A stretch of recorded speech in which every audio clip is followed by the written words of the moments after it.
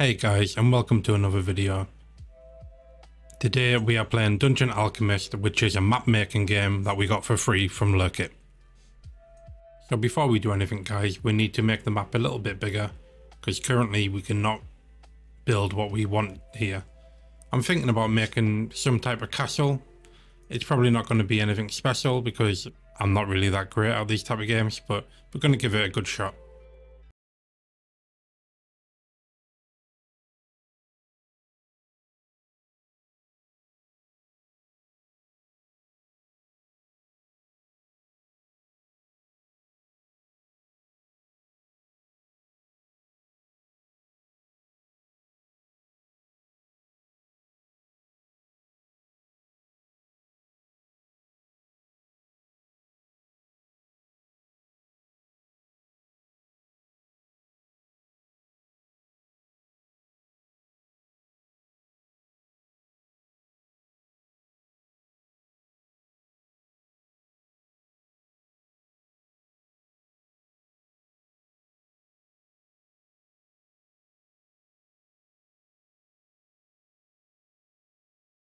Delete the AI generated things in the building because I currently have AI generation on, so it automatically places the items in each room for me.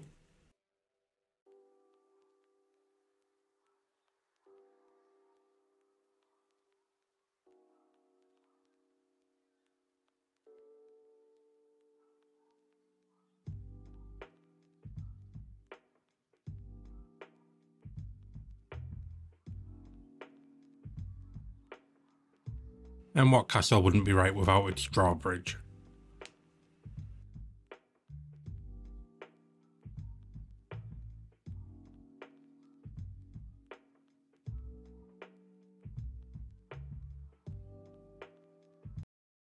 So I'm just going to fast forward this bit. It's basically just me extending the land a tiny bit and adding a little bit of water around the castle, because eventually I'm going to want to expand and I want to isolate the castle away from the village I plan on building later on. The terrain tool on this game is extremely well done. You can have water to lava to grass, rockeries, caves, everything, to be fair.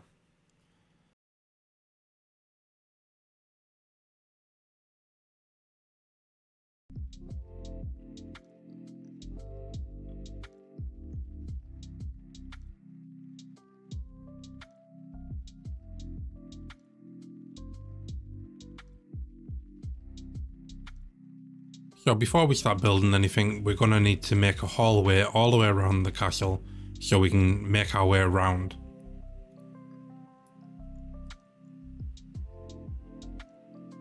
So what I'm doing is I'm just going to go around the whole of the outside of the castle and not focus on making corridors going through the center, just so I can have a bit more space for the rooms.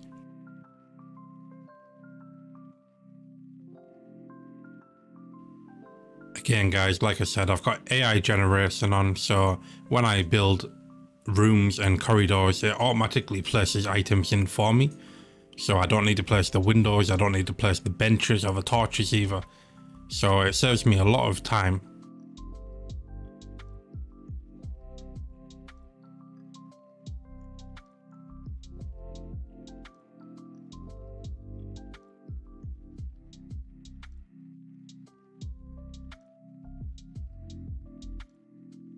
Honestly, I don't know what I was doing with them door frames. They look ugly and I'm probably going to remove them later on.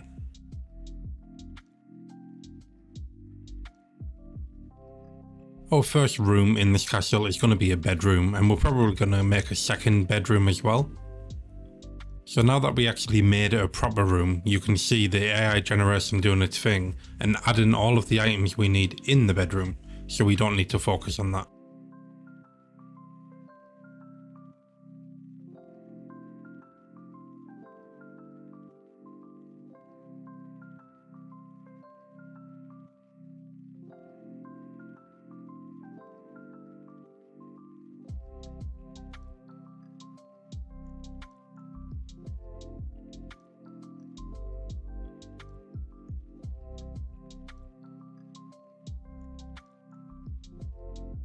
So our next room is going to be a treasury.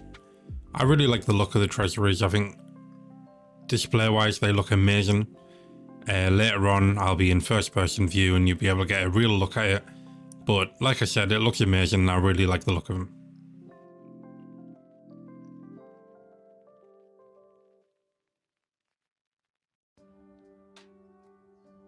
Our next room is going to be a throne room. What castle is really a castle without a throne room? Without a throne, you know, it has to be there. It's quite bare, to be honest. I'm going to get rid of these doors now, I think, because, like I said, they look ugly. But I like the pillars in the throne room. I think it's a little bare still, though.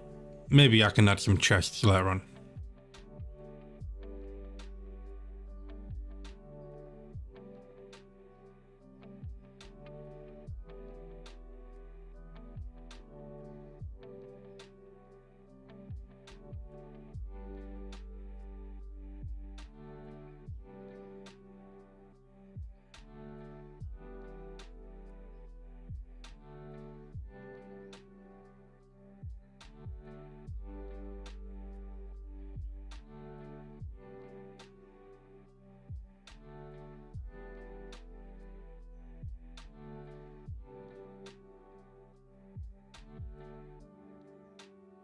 I'm getting a little lost around the menus right now.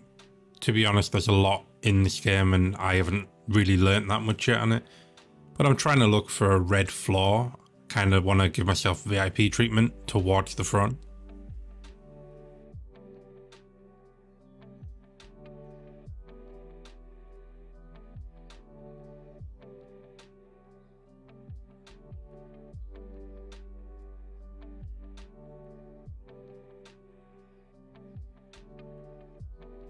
Next we're going to make a kitchen because I love my food and, well, who doesn't, to be honest. Gotta live like a king, you know?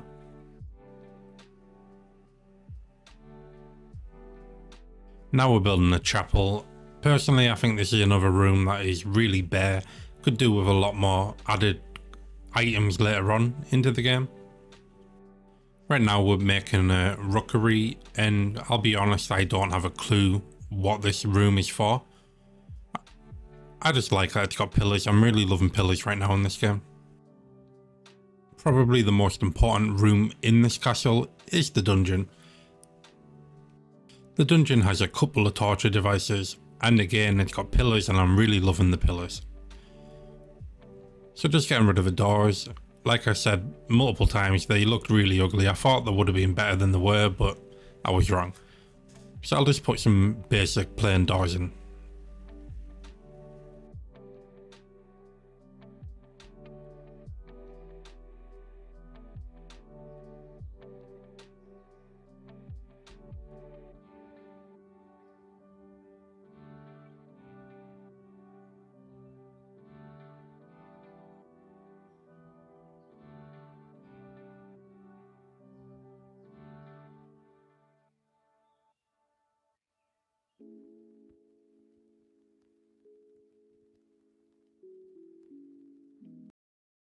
Speeding up another part. This bit is just me changing the colour of all the lights to purple. I really love the purple colour of the lights, the glow. It looks pretty nice, to be fair. The normal colour looks alright if you turn the intensity up, but purple just gives it that kick.